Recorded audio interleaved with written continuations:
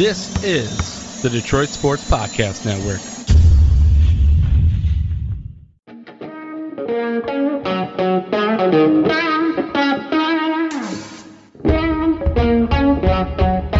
The biggest icon in podcasting.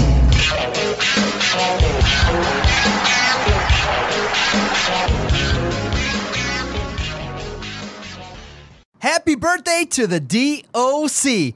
Thanks everybody for downloading the latest edition of DocNJock. I am the Doc, the birthday boy. 42 years young today. As you're listening to this, I'm happy, I'm chilling at home today. Gonna relax, just try and cover the lines a little bit. Sleep in, maybe even day drink if the weather's nice today. Always enjoy the conversation with my guy Adam. We got a lot to get to in the world of college basketball. The Detroit Lions making their moves. Oh my goodness, cuz. It is a wild time right now in Detroit sports. Yeah, man, stole a lot for sure for you, brother. 42. Congratulations on living another year and doing big things in that year. So congratulations on that. It's good to see that you're taking 2 days off in a row. What are you doing? Oh. Like we don't have multiple businesses to run here. Look, I need a couple days off, man. At least most people take the weekends off. I'm going 6-7 days a week sometimes. I like it, but at the same time, I absolutely am going to heed your advice, take a couple days off in March. As you know, it's March Madness, baby. That means you got to figure out ways to call off during the first and second rounds of the NCAA tournament. You got to figure this shit out. We got to find ways to sneak it in on your phone as you're writing loans up. We got to figure out how to get connected to the world when we're doing stuff. We all try it, you know. We all try and do things, that cough on that Tuesday, Wednesday situation before, so we can sit on our asses and be able to watch Netflix real fast before we get into Detroit sports. Yeah, I'm real disappointed.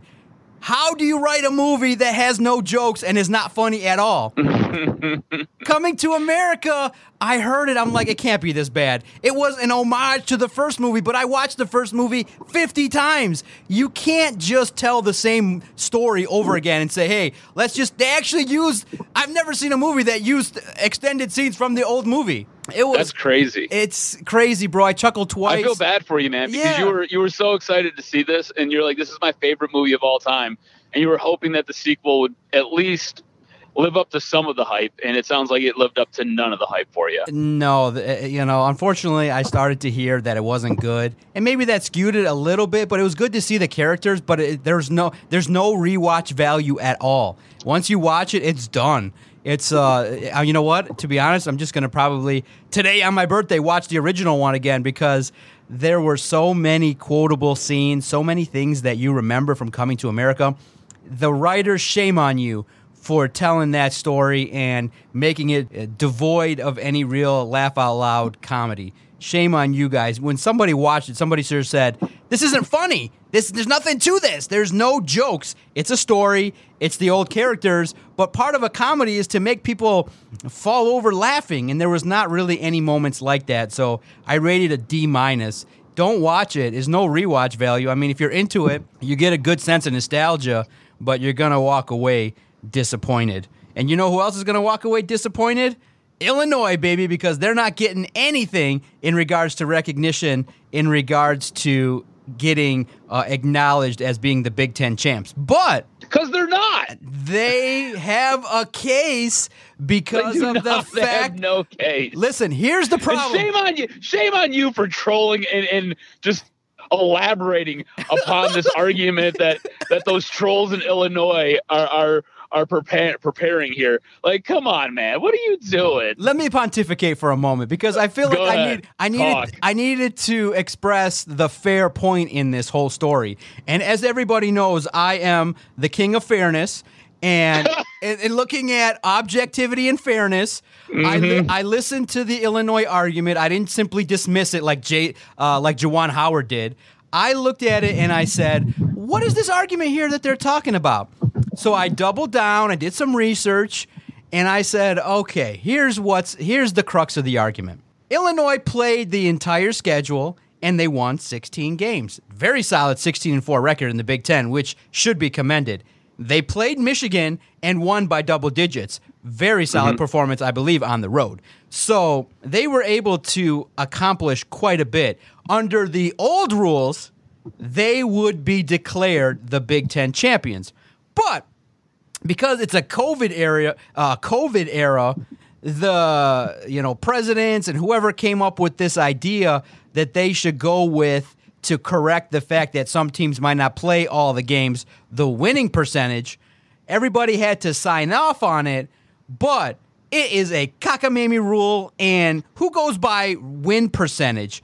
It's not anything of value and of note. So I'm of the opinion that going by the old rules, Illinois should lay claim to being co-Big Ten champs because they played head-to-head. In the name of objectivity and fairness, no bias at all, Illinois has a right to say, hey, we played you, we did better. Why are we going to let the fact that Michigan got a little vacation and got to rest up and load up? All right, you're done. Shut up now. Shut up now. Zip your lips. All right, so here's the deal, okay? If you're going to be mad at anybody, be mad at the Big Ten, all right? Be mad at the Big Ten presidents. Be mad at the Big Ten chancellors. Be mad at the Big Ten.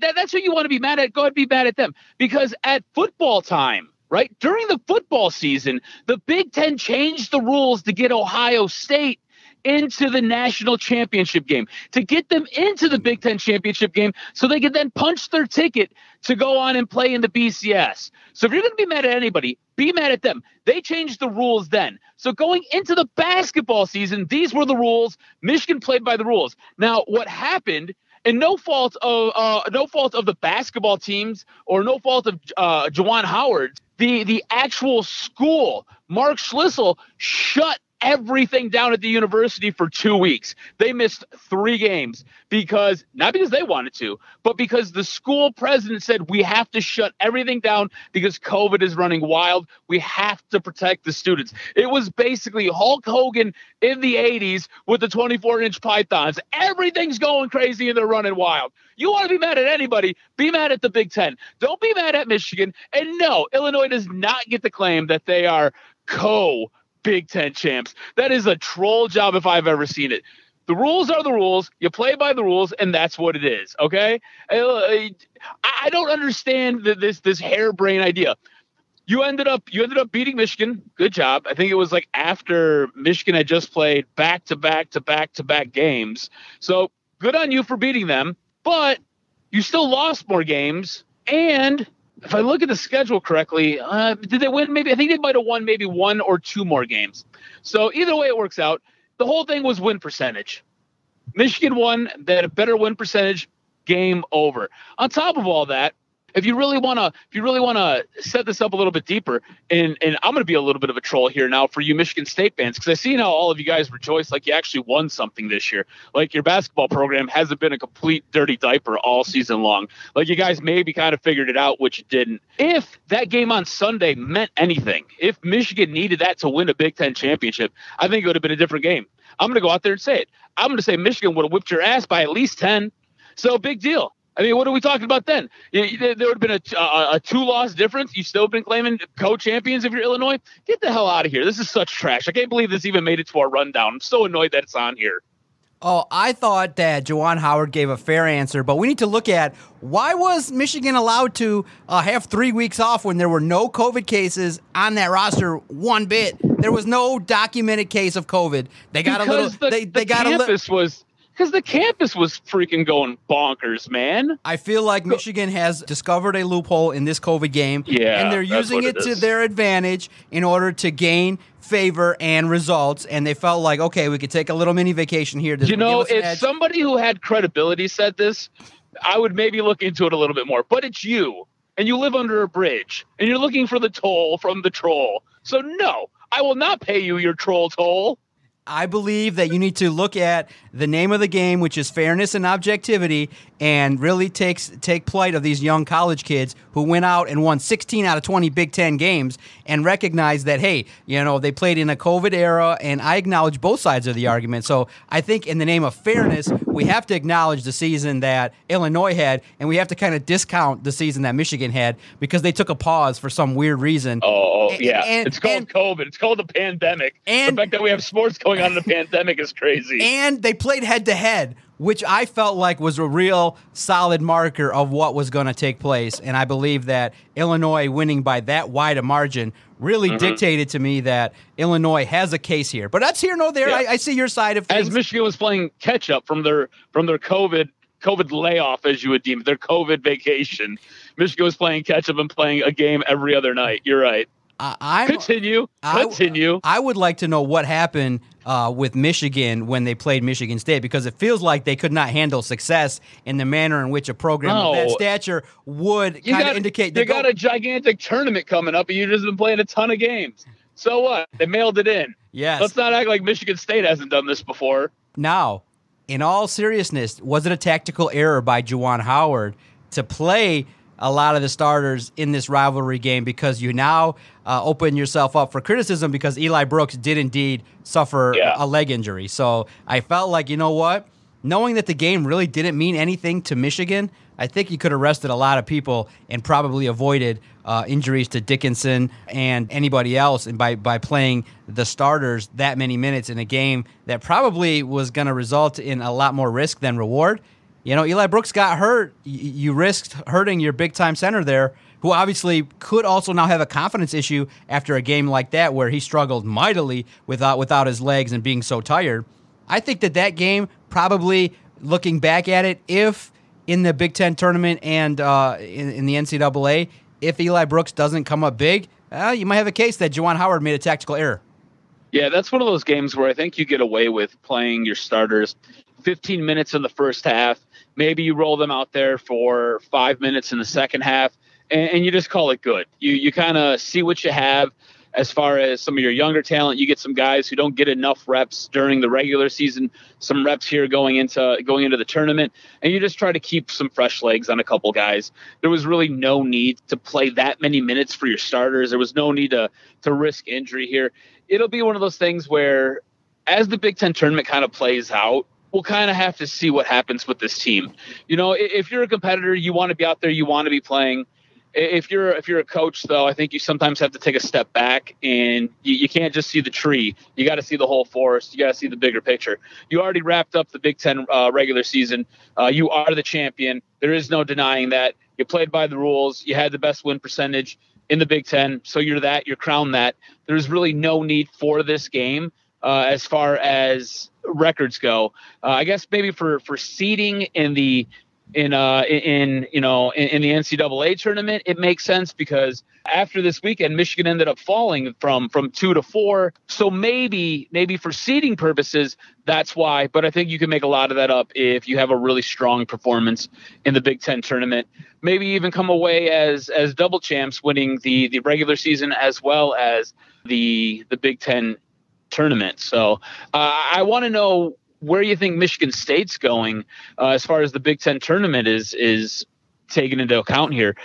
Big Ten tournament's about to get underway, and do you see them making it all the way to Sunday, or is this one of those things where it's one and done for them, or is this something where they don't win any games and they're just kind of packaged up and shipped out? And any chance, 'cause I think at this point, if you're Michigan State, yeah, you had a really good performance against Michigan last Sunday, but if you're Michigan State, I think you have to have a good showing in the Big Ten tournament to try to punch a ticket to get into the NCAA tournament. Now, I know a couple weeks ago I was saying no matter what Izzo's getting in, they're not going to try to hold up his record. And I think that has some validity, but that was before they ended up losing a couple of games. And I think at this point, Michigan State's got to they have to look competitive in the Big Ten tournament. Yeah, they have to. Michigan State, I think the rest will really aid the team. I think Aaron Henry, I think Josh Langford, who kind of has been kind of still dealing with the leg, the ramifications of all the situations and injuries he's been dealing with. He's kind of slowed down a little bit. I think that the time off will indeed help Michigan State. I think they're going to, and here's the thing. Here's what sucks. 11:30 on my birthday, I got to sit and watch and grip for Michigan State. And then if they do come away with the victory today, I got to grip the next morning and try and watch Michigan State again? Are you serious? I think it's one and done. I think that they're going to play. I think that obviously Michigan earned the double bye, and you can't expect a team like Michigan State to play a tough-fought game in the first round of the Big Ten tournament and then 24 hours later go up against the rival. It's just going to be pound town to the Big Center, and it'll be a good, fun game, but Michigan will advance, and it'll be one and done. All that Michigan State's got to do is win the first game. They get themselves in the tournament, and then all the fun stuff happens. And I know in years past I've said that, in all seriousness, I've always felt like Michigan State would advance. This is the year. It's pretty much a safe assumption for me to say that Michigan's going to make a nice run, at least I can assume, to the Elite Eight, and then the big dogs will come, and we'll see what happens. But I think Michigan State could be a one-and-done team in the tournament as well. It really is going to all depend on Aaron Henry and how they play defense, and does Rocket Watts step up, because he's kind of has the markings of a player that if he gets hot early, then he performs, but if he doesn't, he's AWOL. And you're not going to be carried by Langford and anybody else outside of Aaron Henry. So I think everything is looking great right now as we preview what's going to happen. Everything's looking good for Michigan to have a nice run. And all we can hope for, so that we can finally, to bring it full circle, we can settle my debate when Illinois beats Michigan in the Big Ten tourney final. So this is the thing. I think Michigan has a real strong case to win the whole damn thing, right? I saw Gonzaga come back from 12 and they're undefeated. It'll be interesting to see what happens when Michigan ends up going up against Illinois, because I do think Michigan makes it to Sunday. I think they make it to the Big Ten final. I think with all the noise coming out of Illinois, I think that motivates Michigan, and that gives them a whole bunch of reasons to go out there and lay an ass whipping on the Fighting Illini. I think as far as Michigan State's concerned, I think they're probably done when they run up against Michigan.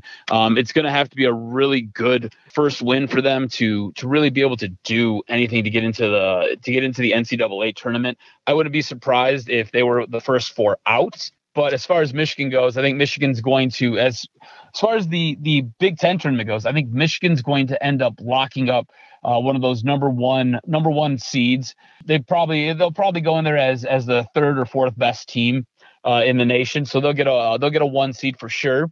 And I think Elite Eight, Final Four. I think at this point, Final Four is the expectation for this team, and we'll see what happens there. I like how you're hedging your bets, and you're like, oh no, it's Elite Eight.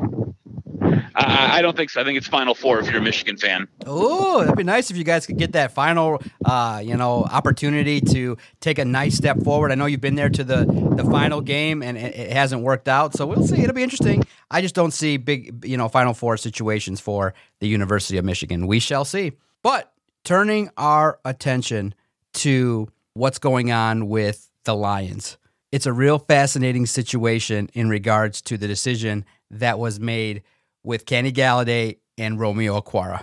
I was a staunch believer that Kenny Golladay was indeed going to be franchise tagged. They didn't do it. I'm shocked. Romeo Okwara, same thing. Both are headed to the free agency market, and it's all likelihood signals a real rebuild.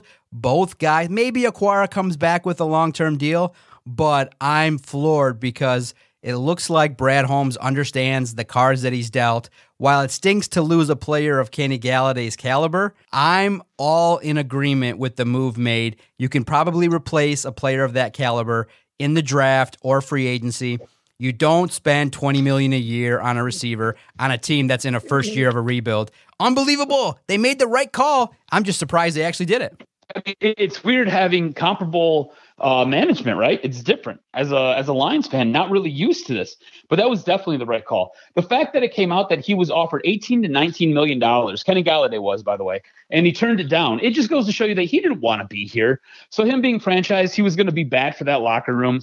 I'm glad that they didn't spend that $16 million on him.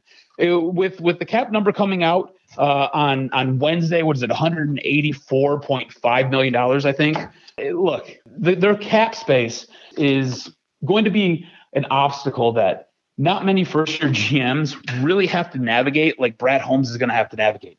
So getting rid of a guy like Kenny Golladay and letting go of a guy like Romeo Okwara, who, like you said, might come back on a long-term deal. I wouldn't be mad about that. But Kenny Golladay, I didn't think he should have came back. I didn't think he should have been franchised. I didn't think that he should have been offered $19 million.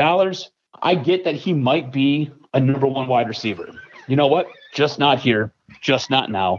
This team, this organization has so much work it has to do.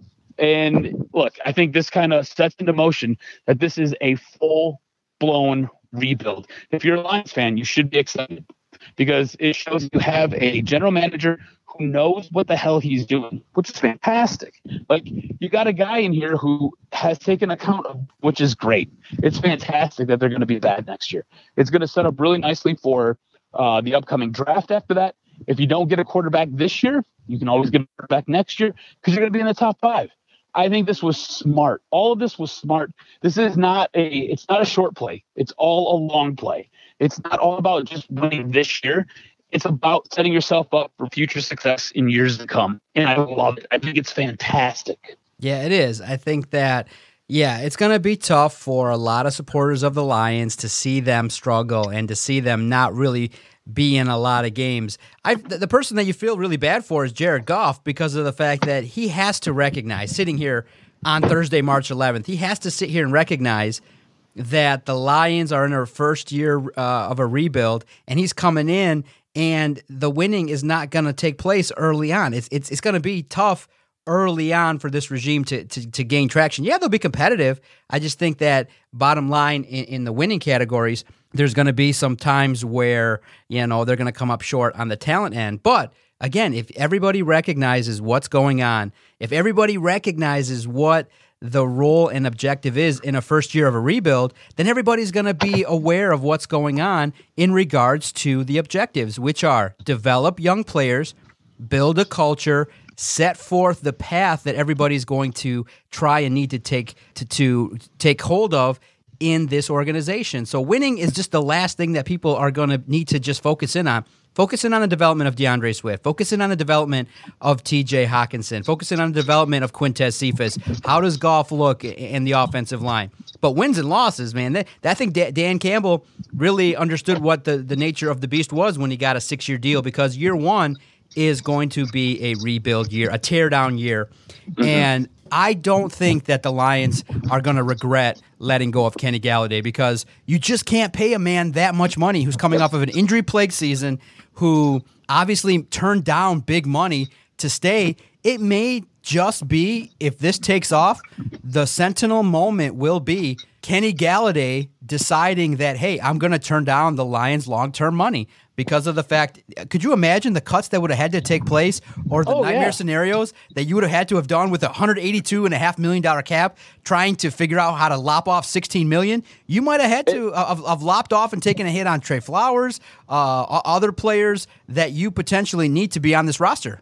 It would have put you in such a bad spot with your salary cap and your roster building that it wouldn't have made sense. That's why I love the move. That's why I think it was such a smart move. And it tells you everything you need to know about your general manager, and it tells you everything you need to know about your head coach. Like, both these guys get it. This isn't one of those things where it's a short-term deal. This is a long-term rebuild. They took account and they took stock of what they've got in the cupboards, and they realized there's not a whole lot here to work with. There really isn't. Brad Holmes really helped put this organization in a good spot by trading away Matt Stafford and getting back everything he got. He's got a quarterback that's going to be here for at least 2 years. So at least you know that position going into the year, that position is at least taken care of. That way you don't have to deal with what is, I'm going to say, the worst free agent signing ever in Chase Daniels. And I'll explain that in a minute. But you have your quarterback position locked up for at least 2 years. So then what it does is it buys you a little bit of time to figure out whether or not you need to address quarterback this year, or you can wait and address quarterback next year. It gives you a little bit of flexibility there. And both these guys understand, and both these guys realize, hey, first year, it's not going to be good. It's going to be pretty ugly, actually. It's going to be horrible. So if you're a Lions fan, get prepared for sucking. Honestly, be prepared for it. And here's the thing. Sucking's not bad. It's going to be a really, really good thing. The worse you are next year, the better this organization will be in the future, because by not signing a guy like Kenny Golladay, taking that money and then either redistributing it across your roster or going out and picking up cheaper free agents who can be here on shorter term deals. So when you are ready to win, you've got a ton of money to go out there and get some impactful guys. It shows you all you need to know about what you have with this front office and with this head coach. It's going to be patience. And I think this front office and this head coach are going to preach patience for the next season and a half. But what's going to happen is, like you said, watch the development. See if DeAndre Swift turns into that guy that he's projected to be. See if Quintez Cephas takes another step forward. See if this O-line really gels and solidifies and becomes something decent. See if this defense gets revamped and comes back and is a top 10 defense in the league instead of being a bottom 3 defense in the league. There are little things that you will be able to see, and it's not going to be all about wins and losses. So you just have to be patient. Now, you have to be absolutely patient. Before you talk about one of the laughable articles and stories that came out in the last year, there is an argument to be made because just in the last offseason, people saw the Detroit Lions made a decision on Darius Slay, and they didn't pay him. Obviously, he didn't go and light up the defense for the Eagles. He struggled, and the team did not do well. And, of course, he restructured his contract this offseason. But, unfortunately, people are glomming onto the idea that, look, you replaced Darius Slay with Desmond Trufant, and you got worse. Yeah. Could you make the argument that if you're going to rebuild, wouldn't it be a safe play to at least have a player on your roster that can take the top off the defense for, the next 4 years? You sign them to a 4-year deal. You rebuild for 1 year, and you have a whole draft class and a whole offseason to potentially utilize the skills of a 29, 30, and a 31-year-old Kenny Golladay. It's a fair argument to potentially look at. Did the Lions make a mistake here's the thing. And making this happen? No, here's the thing. This thing we didn't even talk about. We didn't even bring this up. Kenny Galladay's an older guy. He's an older wide receiver. Coming off a rookie contract, Kenny Golladay is 27. He's going to be 28 in November. Kenny Golladay was one of those dudes who really liked college, apparently, as much as I did, and got out super late. Maybe not as late as I did, but got out super late. Kenny Golladay was drafted when he was 23. So that means by the time you're ready to win, Kenny Golladay is going to be 31, maybe 30, and you just let go. You just brought it up yourself. You just let go of a cornerback who was 30, and you talked about how he declined. Can you imagine when speed is your asset and your leaping ability? That is your asset, and that is what you bring to the table, and that is what makes you what everybody is saying as a number 1 wide receiver. I'm not really sure he's a number 1 wide receiver because the guy can't get separation. It's the one thing that's harmed him since he's come into the league. He doesn't have the ability to separate from those good cornerbacks. He can out-jump guys, so 50-50 balls he's got all day. It's because he's 6'3", 6'4". When you're playing a cornerback who's 5'9", I mean, you should be able to win those. He doesn't have incredible breakaway speed, and he can't get away from guys. So I don't think this is a bad move. I think this is a fantastic move because by the time you're able to win, he's going to be older. He's going to actually slow down. On top of that, he didn't want to be here. He didn't take $18, $19 million. So what the hell is going to say that he's going to be good for that locker room when we already talked about you're going to lose next season? It's going to be bad, and you're not going to get this whole ship righted in one off season. We both agree on that. There's no way. There are too many holes on this roster to get this thing right in one off season. It's going to take at least 2, maybe 3 years to get it really right. So no, I don't think you missed. I don't think this was a bad move. I don't think it was a thing that's going to really hurt this organization. If anything, I think it makes this organization better by getting rid of a guy who didn't want to be in that locker room, by getting rid of a guy who is for a wide receiver, the guy is almost middle-aged. That sounds very critical, seeing how he's 27, going to be 28. All right. But by the time you're ready to win, he's going to be in his 30s. And I just don't want a 30-year-old malcontent on my roster when I'm ready to win. I'm just not doing it. Okay. And then the final story, the funniest thing I think that came across the news for the Detroit Lions was them trying to put out a feeler to see if anybody would trade for Chase Daniel. A guy, though, that I think even though we're going to laugh a little bit at his expense, dude's made $38 million and has thrown less than 300 career passes.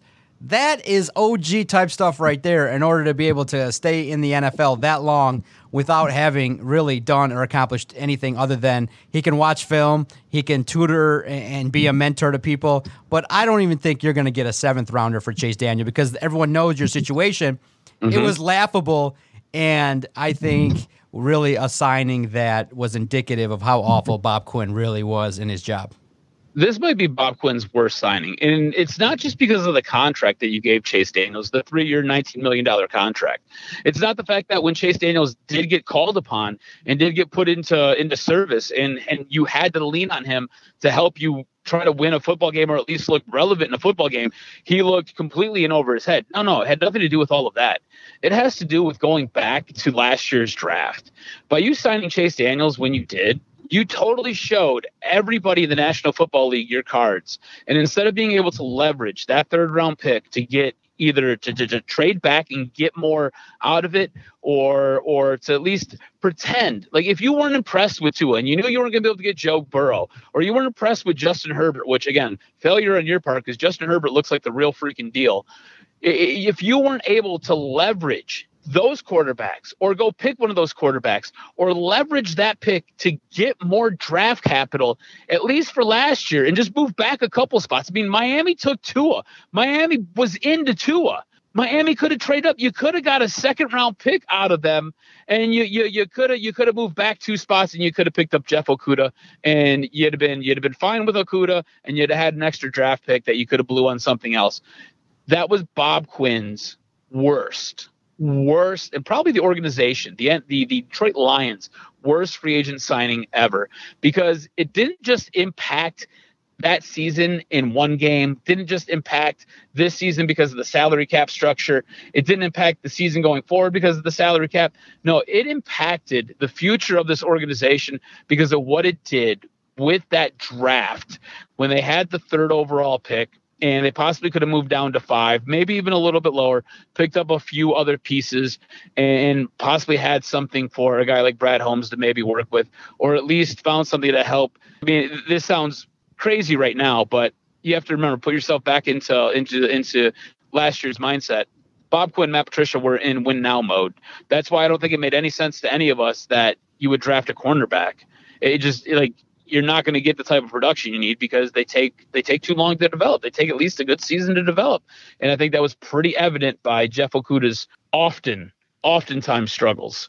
Yeah. So I just think it was one of the worst signings in franchise history. Yeah, as well as you can make the case Desmond Trufant was pretty bad as well. Yep. Big fat contract that got lopped off, so that's good. I like the fact that Brad Holmes is lopping off some of these guys that really aren't going to be needed in this defense. Christian Jones, Desmond Trufant, more to come, probably Justin Coleman. So you look at it and you say to yourself, all right, the salary cap situation is not as bad as everybody thinks it is, so let's just take advantage of the fact that Brad Holmes understands that, okay, we need faster, leaner, and tougher individuals at multiple spots, and he's recognizing he's going to now systematically undo all the wrongdoings of Bob Quinn and Matt Patricia. And hopefully now the ingredients he selects in the upcoming draft and in free agency are guys that actually will produce, stay on the field, and actually represent the Lions in the way in which everybody wants, not guys that come in and get hurt and don't target guys that are, have a history of prolonged injuries and then wonder why they come in here and don't produce. So things are looking up at this point in time. Are you hopeful? Like, yes, I feel like this is the first time in a long time as a Lions fan. Yes, I'm hopeful. I feel confident and I'm hopeful. Like I'm not upset with this organization. It's so weird to not be super negative about this organization, but I like what I'm seeing. So far, so good. These are moves that make sense. It all makes sense. Yes, pro moves. So that's what Brad Holmes and Dan. Hey, and at the bottom line, they're talking in the media a whole heck of a lot more. I think that Bob Quinn talked twice in a year, and this guy now, Brad Holmes, is doing podcasts. You got to love that. Dan Campbell is going on back-to-back shows. I mean, when Dan Campbell goes on Pat McAfee and we get a chance to grade it, people like to read it, and he performed. You know, he's got a good sense of gab. He understands what people are looking for in regards to content, and the fact of the matter is the Lions are making a lot more people a lot more available. And that can only be a good sign. Transparency. Hey, when you say, hey, we're going to make moves, and then you make them, that's all we're looking for, is to just allow people to understand what's going on. It's not rocket science. Everybody knows you're going to be in the market for either a wide receiver or a player on defense. And it's not going to be something where, hey, at least he said, hey, the option to draft a quarterback is not off the table. We need to look at everything. That's all we needed him to say. And he went out and said it, and that still puts into play the potential that Detroit could make a play there at quarterback. And then that forces the teams behind you to at least consider, hey, we have to make a trade with Detroit. We got to offer something, because they seriously could take a quarterback at that spot. And so Brad Holmes is playing the game in the manner in which he needs to. And that's all you can ask for. That's the birthday gift you can give to the DOC this year, Lions, is just to be competitive and to draft people that will get at least a B grade by the majority of scouts and pundits. Make sure you follow Adam on Twitter at AdamRSTROZ. Follow the network at Detroit Podcast. This episode 397, a little bit shorter because it's my birthday and I want to get my drink on and I want to relax and watch some basketball on one of my rare days off. Thank you for subscribing. Anywhere you listen to your favorite podcast, make sure you hit Detroit Sports Podcast and our daily content will find you. Or if you're lazy and don't want to subscribe, all you got to do is go follow us on Twitter at Detroit Podcast. We post each and every episode. All you got to do is take your fat thumb and push that button, and our content plays anywhere that you can listen to quality audio. Cuz, thank you. You've given me a great birthday gift. You've recorded sports. You've debated me. You've listened to entertain my wild and crazy ideas for the better part of 8 years, and we're approaching 400 of these episodes. I can't wait. Things are looking better all across the board in every facet of sports, life, and let's just keep this train rolling. Best wishes to Doc and Jock as we push toward episode 400, and for all the teams locally and in college to have a lot more prosperity in the years to come. Happy birthday, cuz. Hopefully it's a great one.